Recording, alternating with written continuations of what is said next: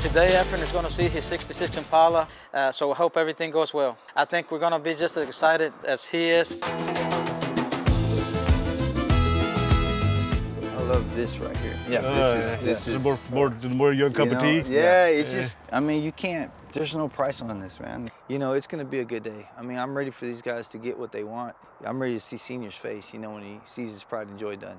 When you go home with it, it's a beautiful thing, you know. I'm pretty nervous. I'm nervous for him. My hands are sweaty. I'm ready to go.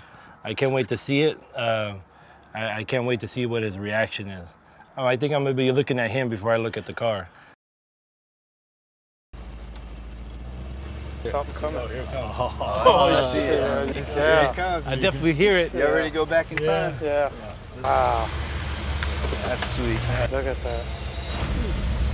Oh, man. That looks nice. Wow. How you doing, Shorty?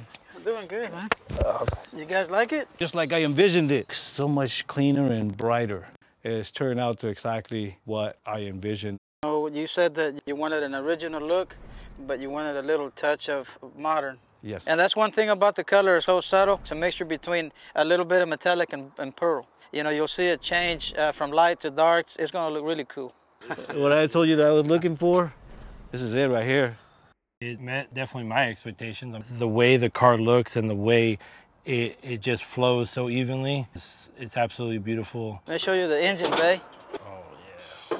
Wow, that's not the same engine that I had in there. Yeah. Oh, yeah. Remember we talked about painting the engine? Oh, that's nice. I like it. I like it. Show them what you did in there, PG. We did bolster up the seats. Back seat bolstered up too. You don't see a lot of that. I love the way Shorty painted that steering wheel too. We got the convertible top installed. Yeah, that blue top is where it's at. Well, that's been a while, hasn't it, Senior? Yeah, well, last time I was doing it by hand. Well, here, Joel, let him see what else he's gonna give him. Whoa, yeah. How about that? That is nice.